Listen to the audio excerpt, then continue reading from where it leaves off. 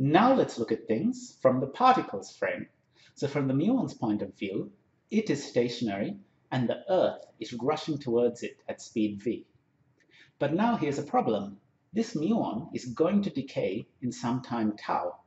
But now in the muon's frame, it's the Earth that's undergoing time dilation. But now we've got a problem. The muon is going to decay in some time tau.